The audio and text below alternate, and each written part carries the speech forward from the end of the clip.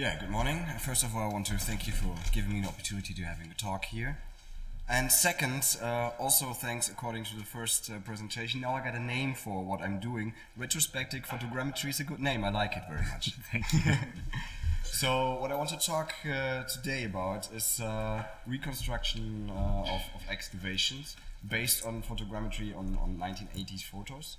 So let's first see the framework of our campaign. So I was employed in CRC 806. We were searching for the early human migration from Africa during the MIS 422 and working in Albania in some caves.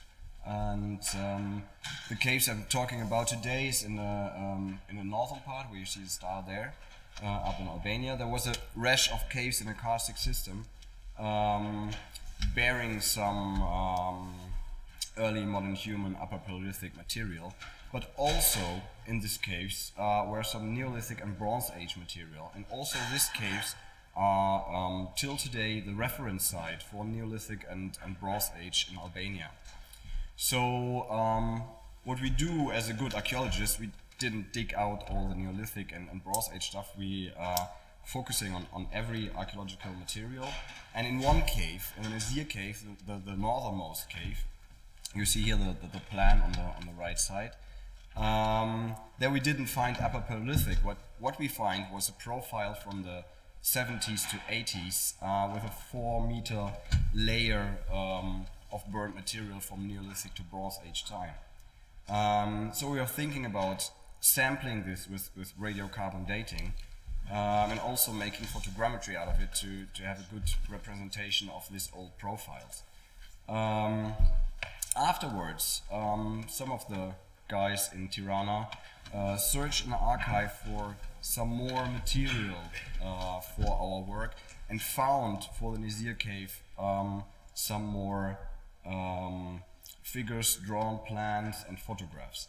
So what you see, what our main problem was, or the main problem of the archaeologists in Tirana was, they have thousands of sherds from the excavations from the 1980s, and they have some sherds from our excavations now because we renew the profiles and also dig some new profiles inside the cave.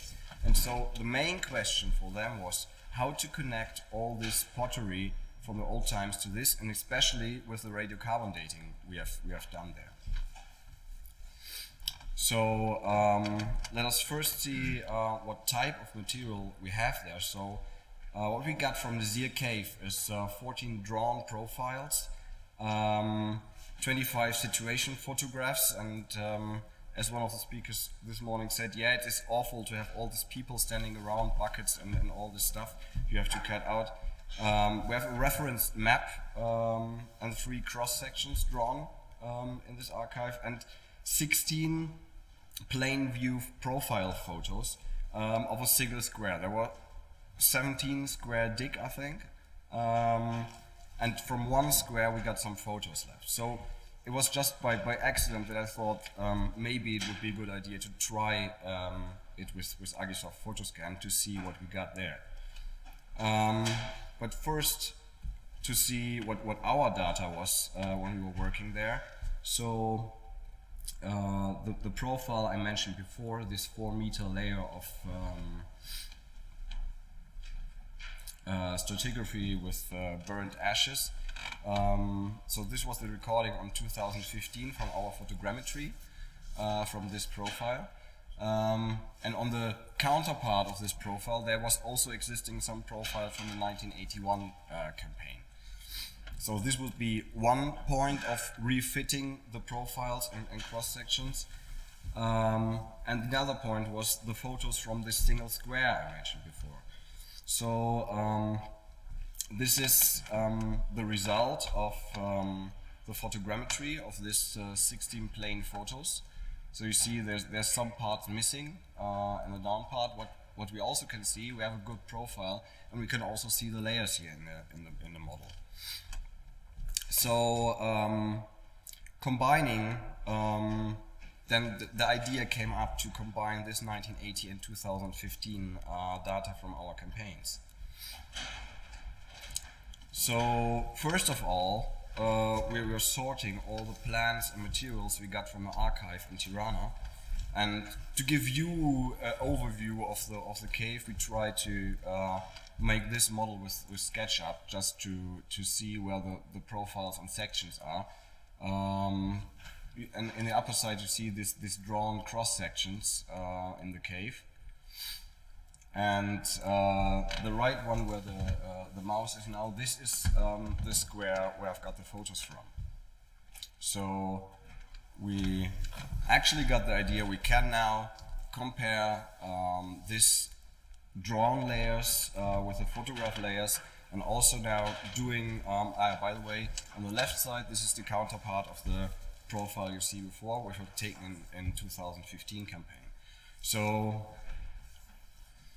what we are trying now, this was made with Cloud Compare. This was a point cloud made of a total station measurement. We measured 2,700 points with total station because we also wanted to map the cave. And what you see, it's overblending there. It's every time the combined data of a photogrammetry cloud point cloud from data from 1980s and also combined with 2015. So it was, we were able to combine 1980 photos in one set of in Agisoft with the 2015 data. And if you tried it, you know that it's kind of hard to combine old photos with new ones. So, of course, we have got some referencing issues. So we got these profile drawings, and we see that we don't have the actual level of the cave where the profiles were in. But luckily, on the pictures from this one section, we got some parts of the ceiling in the picture, and got also some parts of the caves inside. So we were able to reference by some characteristic points of the cave the old data with the new data one, so with our photogrammic point of view. But it was not the plan to make photogrammetry actions like this in this plan, so we didn't record the whole cave. So the new photogrammetry we saw was also from situation photos from our campaign, so the same situation, people standing around, also only one angle of view just from the front side of the cave. So, but till some months we are now able to locate what you see there now is the one section. We can locate now the exact position of the old section with photogrammetry, and also can combine it with the model from 1980 and 2015 cloud point. To be honest, it's not the accuracy that we are normally doing. So right now we are up to 20 centimeters accuracy in combining all these models together. We're working on this, but maybe we can get some more. So to summarize this point up, we have this total station points from our campaigns. We have the photogrammetry from random photos from our campaigns.